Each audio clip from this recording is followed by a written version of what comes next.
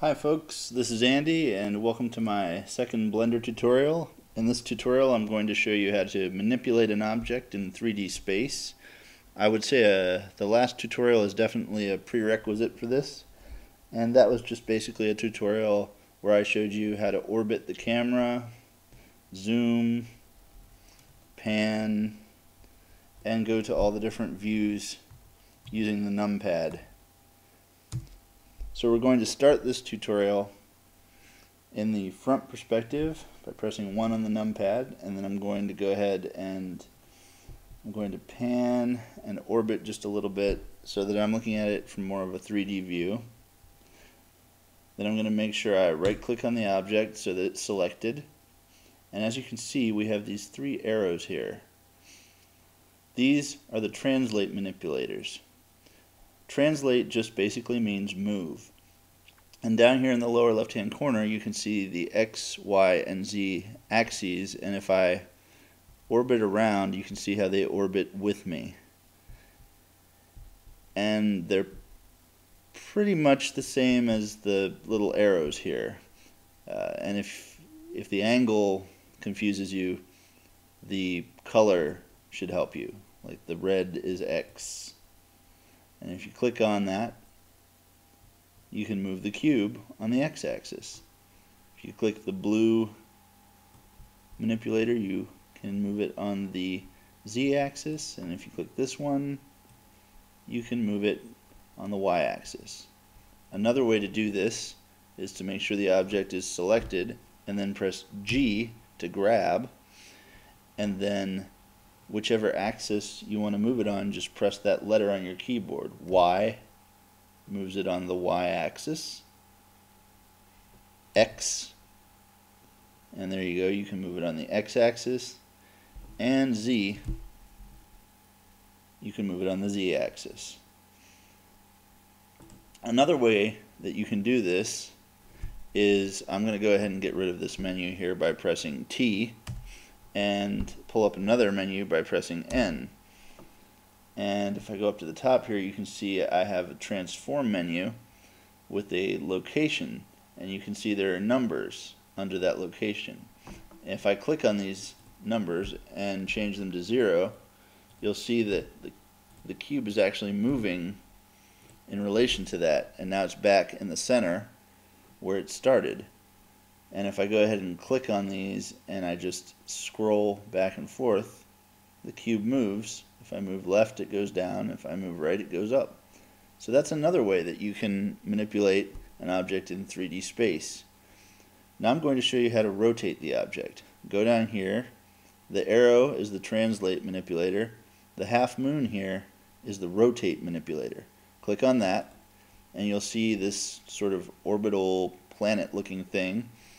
And by clicking on each color, it allows you to rotate on that axis. In other words, blue will rotate on the z-axis, so left click, and you can see it's sort of turning around a line in the center, sort of like a shish kebab or a rotisserie grill. And then if you click the red one, that'll go ahead and let you rotate it on the x-axis. And then if you click this one, you can rotate it on the y-axis. And then if you click on the one outside, it sort of rotates all of them at once. Just like grabbing, if you press R, now the cube is selected, and if you press X, you can rotate it on the x-axis. If you press Y, you can rotate it on the y-axis. And if you press Z, you can rotate it on the z-axis. So that's fine. And then the final thing I'm going to show you is scale. So I'm going to go ahead and go over here to rotation, and I'm going to put these all back to 0 so it's sort of back to normal. I see I sort of changed the location a little bit too. So now it's right back in the center. And then I go down here and click this, and it's the scale manipulator.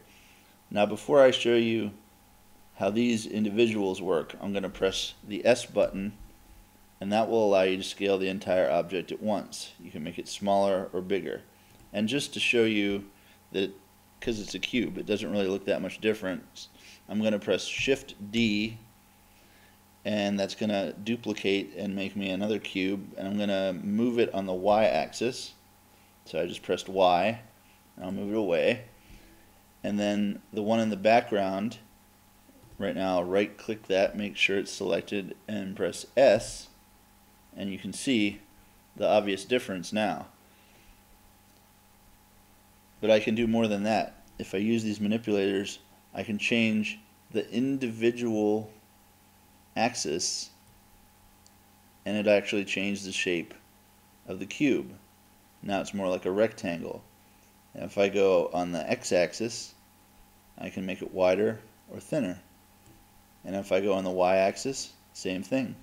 So I can actually literally change the shape of this so it's no longer a cube. And you can do that with anything. I'll show you that really quick. Let me delete this, and I'll go ahead and add in a monkey, and I'll bet you that monkey, where is that monkey? There it is. I'm going to go ahead and take that monkey and put it over here. Should go ahead and put it at 0, 0, and delete the cube. I don't need the cube. I just want to show you sort of what scaling can do with a differently shaped object. You can make the monkey's face wider or skinnier, longer or skinnier, and it just depends on which axis.